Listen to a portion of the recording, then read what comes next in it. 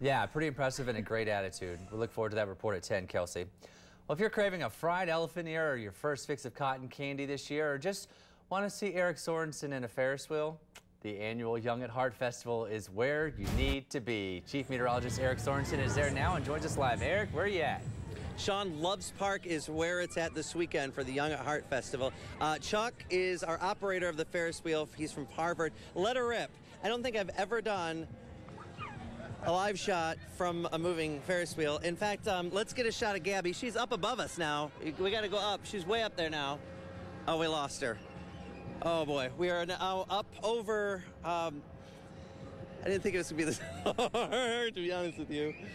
And then I just looked down. That's not a good sign. The Young at Heart Festival, the gates have opened, and there's a lot of things to do. Not only should you not cook tonight,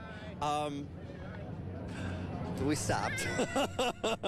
But come on out here. There's good times. Phil Vassar's going to be taking the stage. He's the headliner for tomorrow night. Big fireworks display tomorrow night as well. Going on tonight till midnight, all day long tomorrow. Same story on Sunday as well. And the weather is going to be absolutely gorgeous. Dan is in charge of the camera right now. He hasn't dropped the camera yet.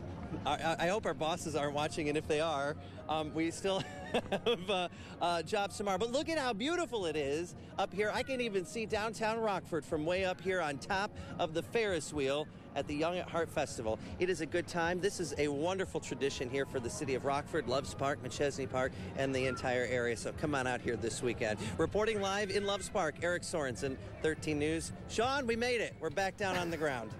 Stay on the ground and not so high above the Loves Park, Eric.